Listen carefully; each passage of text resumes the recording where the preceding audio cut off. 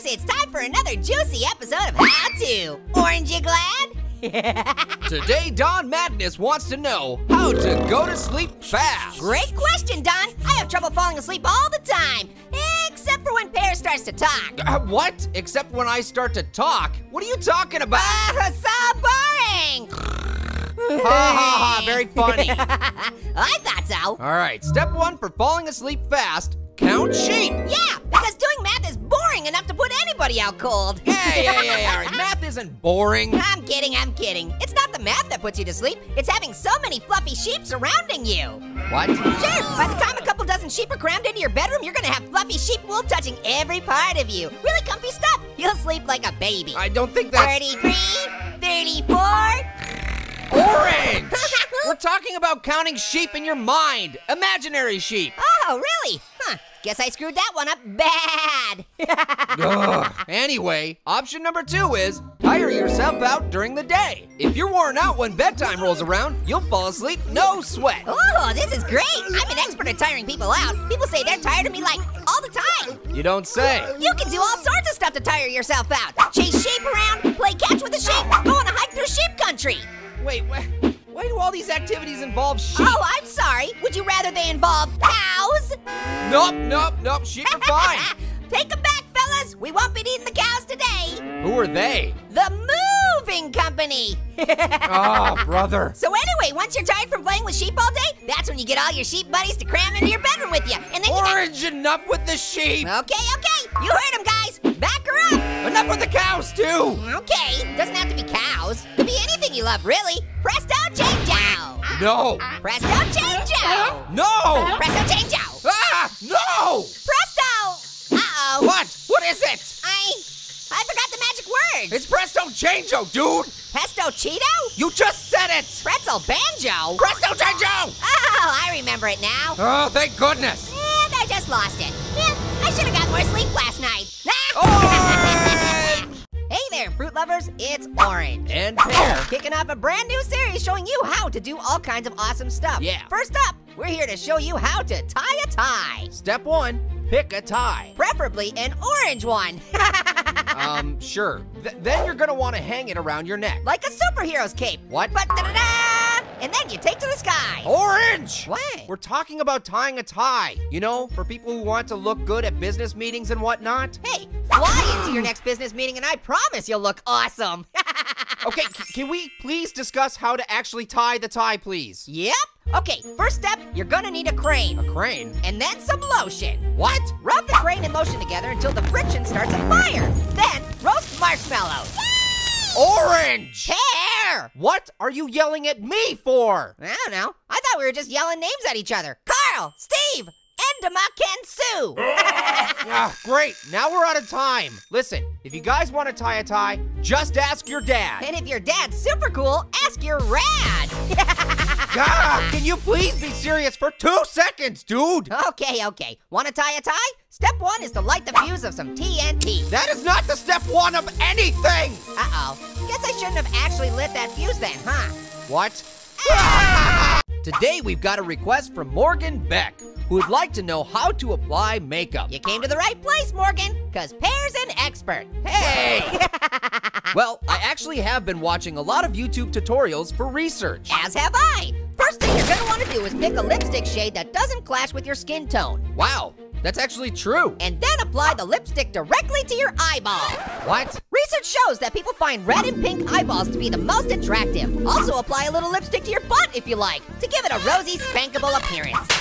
Where are you coming up with this stuff? Next up is mascara. Right, mascara can be used to extend your eyelashes. And skewer your eyeball. Oh, are you kidding me? For cleaning, Pear. You know what they say, mascara brushes are the Q-tips of the pupil. Nobody says that! And if you put the mascara in the freezer overnight, you can enjoy a refreshing mascara pop. Enough! All right. Now the last and most important thing is... eyeshadow? TNT! Oh no. In many makeup stores, TNT can be exchanged for eyeshadow. I guess that's not untrue. Just a little eyeshadow is all it takes to give your eyes a sexy, smoky look that'll drive people wild. Wow, I'm impressed, Orange. Now because it only takes a little eyeshadow to do the trick, you're gonna have a lot left over. Just take it back to the makeup store and refund it with the TNT you bought it with. Orange! With your new beautiful face and a fistful of TNT, you're undoubtedly gonna be in the mood to juggle your TNT sticks next to an open flame.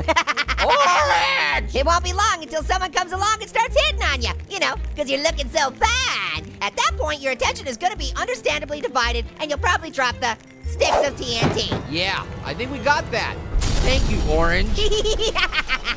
It's time for How To, and Wait. Why are all the lights out? I don't know, I'm completely in the dark about it too. Well, I guess now's a great time to tackle Charizard Films' prompt, How to Replace a Light Bulb. Replacing a light bulb doesn't have to be hard. That's right. And yet, it usually is. I heard it takes 100 toads to unscrew one. Really? Yep, 1 to hold the bulb, and 99 to lick themselves until the room starts to spin. Hardy har. Moving on. Step 1. You're gonna need to get to the light bulb. Now, there's a good chance it's high up and out of reach. And if you're a little apple, chances are great. Now, reaching the light bulb is easy if you have rocket boosters. Just strap them on and zip up to the burnt out bulb. Be careful not to overshoot or you could wind up with a nasty headache. Dude, rocket boosters? Why wouldn't you just use a ladder? Well, the light bulb might be on the moon, Pear. You didn't specify. All right, then allow me to specify. The light bulb is not on the moon. Jeez. Now, step 2, remove the burnt out bulb. Now, unscrewing the bulb isn't gonna be easy, so you'll need to mount rocket boosters on the side of the bulb. Stop! Unscrewing the light bulb is super easy, dude. Now, would you quit it with the rocket boosters? Okay. Right after this. Okay, finally, step 3. Screw a new light bulb in. Now, picking the right bulb can be difficult. Right, because some bulbs might actually be TNT disguised as a light bulb. Wait, what? It's true, a light bulb could be TNT in disguise. I'm just saying. Yeah, but that's just a really weird thing to just say. Go ahead, pick a bulb, Pear. Just pick wisely. Why do you keep suggesting the light bulb is TNT? Okay, all right, here goes. Huh? It worked. Man, I thought you were tricking me with TNT for sure. Nah, no way, Jose. Although now that the room is lit, I can finally see where I hid my TNT. Huh? Where'd you hide it? Oh, over there, near where I left the rocket boosters flying around haphazardly. Huh? How to you do, fruit lovers? Orange and Pear here, back with another juicy episode of How To. This week, Ivan wants to know how to hack stuff. What the heck kind of question is that? Just kidding. You're in luck, Ivan. I just so happen to be the world's elitist hacker. Elitist hacker? You wouldn't understand, noob. Let's hack. What just happened? I just hacked a bunch of stuff, Pear. Computers, mainframes, cows. Yeah, that's actually what my first question was about. What's with the cow again? I hacked it. I hacked a cow, Pear. I could, you not. Ooh, look at her go. This could be the weirdest episode yet. Hopefully. And that brings me to step 1. If you're gonna be a elite hacker, you have to practice. Cows don't hack themselves into dancing the Macarena, you know. How on earth is practice gonna help you hack a cow, dude? Well, that's easy. For a world-class hacker like myself, to hack into a cow's mainframe, press Control, Alt, Delete, and hold down the cow button. There is no cow button. Well, obviously you don't have a hacker keyboard like I have. Oh. Now, can we move on to step 2? Yes, let's move on, please. Step 2, let's hack. Woohoo, mainframe, chipmunks, smoothies, beluga whales. What? I'm the world's greatest hacker. I can hack anything. Ham sandwiches, Mount Rushmore, TNT. Holy moly, dude, I think someone hacked your brain. You can't hack TNT. I'm pretty sure you can, Pear. Yeah? Then prove it. How? By hacking? Yes, hack the TNT right now. Please, go on. No, hacking. Huh? All aboard for this week's How To. Thanks to the prompt provided by Tidmouth Harbor 52, today we're gonna train you how to tie your shoes. Step 1 is to start with your laces completely untied. And step 2 is to get shoes with Velcro. Boom! End of video. What? Dude, we're here to teach them how to tie laced shoes. That's gonna take forever though. Plus, I don't know how. Then why are you making a video where you're a shoe tying expert? I'm not. Now I'm making a video where I'm a spaceship expert. That's a way better video. You can't hijack the video like this. The audience tuned in expecting a video about tying their shoes. And if that's what they actually tuned in for, they should get out more, because spaceships and aliens are way more exciting. Step 1 of space exploration. Get a spaceship with an intergalactic warp drive. That's not even a real thing. It sure is real. Real awesome. Step 2, find an alien who's trying to tie his shoes. Good, thank you. And blast that alien to space. Greens, because it's a super boring alien. Orange! Now fly around a bunch doing super tight circles until you barf. Barfing is step 3, and it's a crucial step. Please tell me there's not a step 4. Step 4 is to abandon the space exploration video because it's kind of getting boring and sticky with all that barf floating around. Instead, start doing a video about dinosaurs on trampolines. What? Look how funny they look. Dinosaurs aren't meant to be on trampolines. That's it? I'm out of here. Bear, wait! See, after that T-Rex gets off the trampoline, he's gonna need to put his shoes back on, right? I suppose so. I suppose he'll need to know how to tie his shoes. Exactly. So first the T-Rex needs to put his shoes on, but he can't because his arms are too short. Look at him try. Next, the T-Rex should just give up because he's never gonna get those things on. So instead, he should take up a hobby like space exploration. I can't believe I fell for this. Dun, dun, dun, dun. Ooh, Bear, he found a shoe planet. Leave me alone. He's going in to explore it. He sees shoe aliens everywhere. I'll be in my room if you need me. He realizes the shoe aliens are made out of TNT, but it's too late. Pull up, T-Rex astronaut, pull up. Ah! It's time for how to use a microwave. And to thank for that, we have QWERTY Mario blah blah blah blah blah blah. Step 1, you're gonna wanna plug it in. Step 2, climb inside. No, do not climb inside the microwave. But how else am I gonna become Spider-Man? Oh, also, step 3, make sure there's a spider inside the microwave with you. Orange! What? Have you never wanted to be a superhero, Pear? Of course I wanna be a superhero, but getting inside a microwave isn't the way to do it. What superhero do you wish you could be? Not that it has anything to do with what this video is about, but Iron Man. Well, that's easy then. Step 5, make sure there's a chunk of iron in the microwave with you when you plug it in. Orange, stop it. Now, this is actually a good point for the audience to know. Never put metal in a microwave. You'll start a fire. On the other hand, if you ever find yourself freezing to death in the wilderness, putting metal in the microwave is a good way to get a fire going. It could save your life. Why would anyone have a microwave in the wilderness? I don't know. Why would anybody get born with your face? Ooh. Step 900, push random buttons on the microwave until it magically starts. You don't actually have to push them at random, Orange. Yeah, because every microwave's different, so just push buttons and hope for the best. Now, if you accidentally happen to push the buttons in the correct order, you'll have punched in the Sorcerer's Code. The Sorcerer's Code unlocks all sorts of magical powers, including time travel, wine tasting, and spidey sense. Dude, give it up. You'll never be Spider-Man. Not with that attitude, I won't.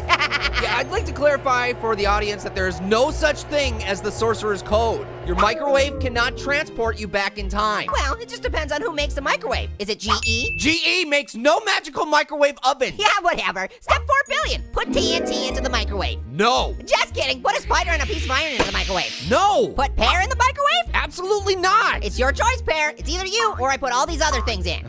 Fine. Put all those other things in, but don't say I didn't warn you. Yeah, yes. Put TNT, a chunk of iron, and a spider in the microwave and see what happens. This is not gonna be good.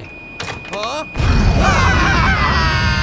Welcome back, fruit lovers. I'm Orange, and this is my best friend, Pear. I'm not your best friend. Huh? But I made us t-shirts. Fine, we can be best friends for one day, but tomorrow it's over. Got it? Silly Pear, the F stands for forever. You want it to stand for forget about it? One day it is. Woohoo! And to make this glorious day even more glorious, we've got a great prompt from Samantha Strange. How to wash your hands. Thanks, Samantha. Now, when washing your hands, the most important thing is to make sure you have hands. Oh, these will come in handy. Har har. True, having hands is important, but the next most important thing is to make sure you wash them for the correct amount of time. If you don't wash them long enough, you won't get all the germs off your hands. And if you wash your hands too long, you might rub them clean off and be left with bloody stumps for arms.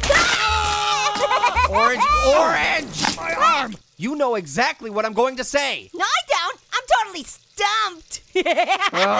Anyway, when washing your hands, it's good to sing the entire ABCs to yourself. That's how you know you've washed your hands long enough. So, step 1, learn the ABCs. Orange, we're gonna assume they know their ABCs.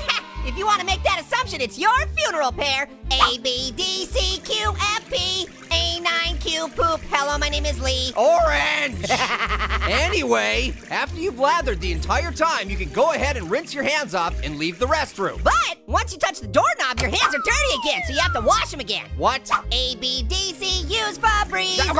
Okay, fine. Go ahead and wash your hands twice if you want. And then when you touch the doorknob on your way out, go back and wash your hands a third time. A, B, D, C, S, J, C. Orange! H, I, J, K, Rowling likes our tea. Enough! His hands are clean. He can leave the bathroom now. Okay, but oh no, he touched the doorknob again. Back to washing. Orange says it's too much washing. A-B-D-C, Shia LaBeouf wears jeans. H-I-J-J, Abrams tickles, please. Orange, would you stop singing? There's such a thing as washing your hands too much. I know, but we're not there yet.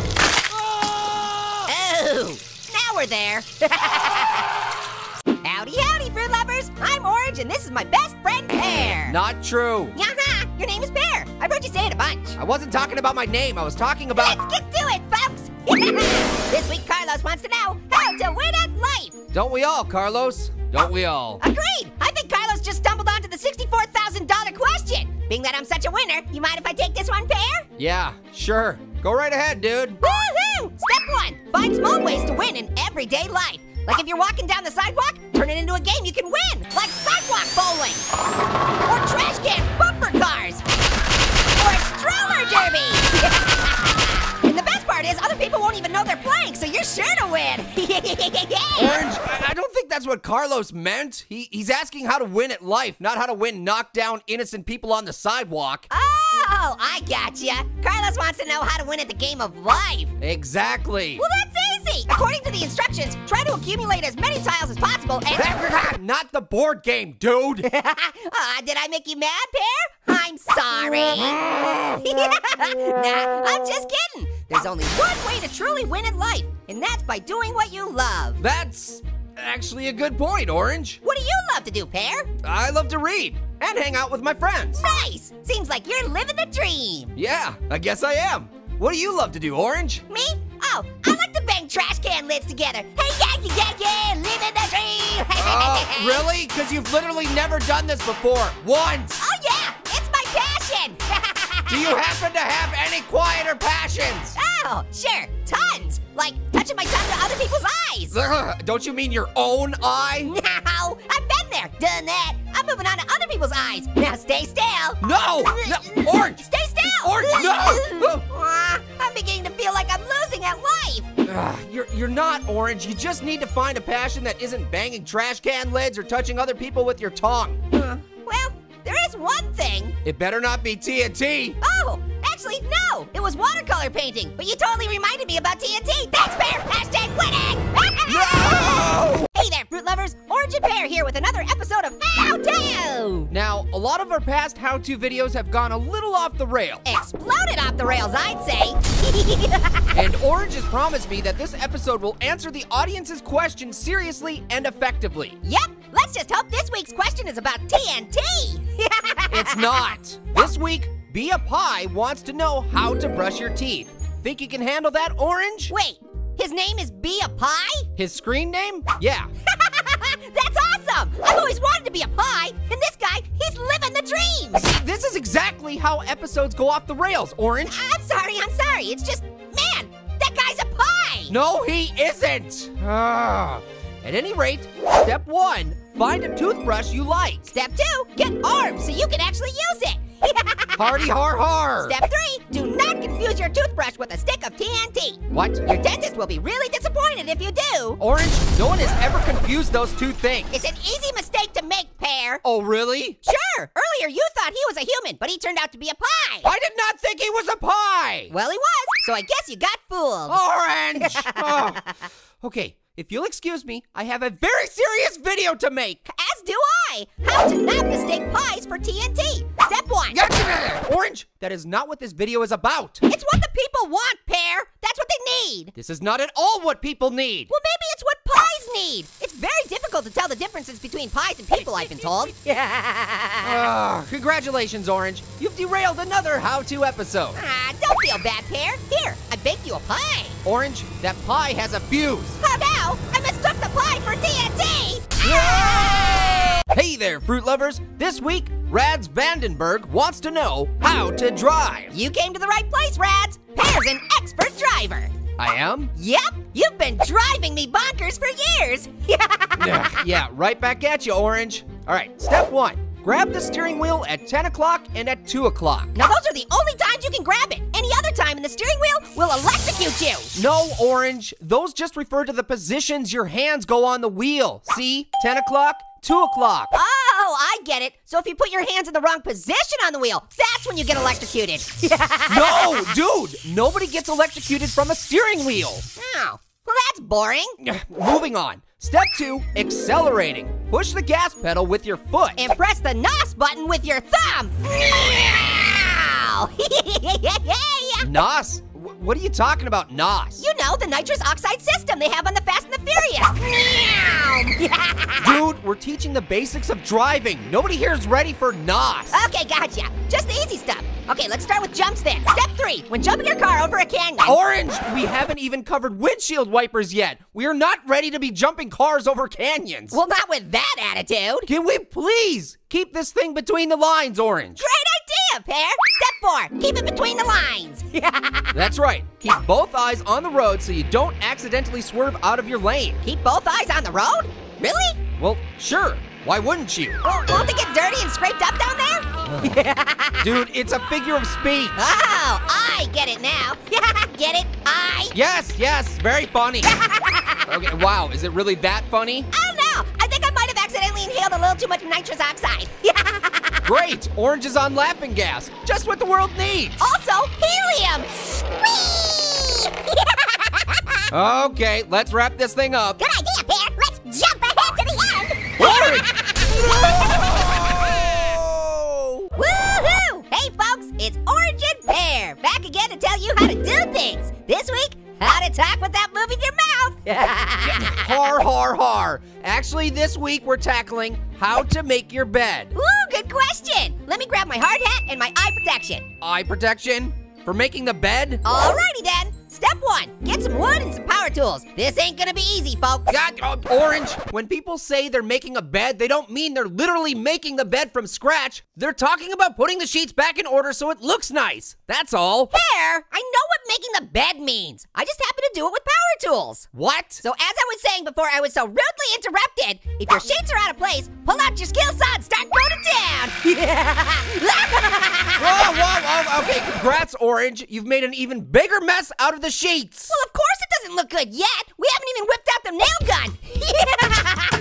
This is fun. Orange, we are further from having made a bed than we were when we started. Okay. We'll smooth it out with this belt sander, then push the whole thing through the table saw. Sound good? No, that does not sound good. That sounds actively bad. Fine. Forget the tools. We'll just whack it a bunch with all this wood we have lying around. What?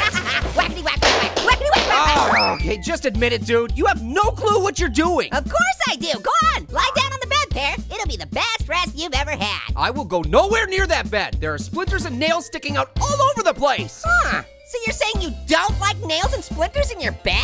No! Okay, geez, I'm not a mind reader, you know. I don't know all your weird bed preferences. Okay, step 2, if the bed gets messed up, scrap it. Huh? Get the wrecking ball in here. We're gonna have to start all over again. Make this bed from scratch. This was your whole plan all along, wasn't it? Orange, Miley has the wrecking ball today. Oh no, we don't have a wrecking ball? Oh, what are we gonna do? How will we ever destroy this monstrosity? Gee, I wonder. If you have an idea, speak up, Pear. We need brain power. I know where this is going, dude. It's so obvious. Enlighten us, please. Dude, just blow it up with TNT. You know you want to. Ah, TNT, I hadn't thought of that. Oh, really? You don't just so happen to have a pile of it right over there? Oh, so I do. Thanks, Pear. Great idea. I am not condoning this. Ah!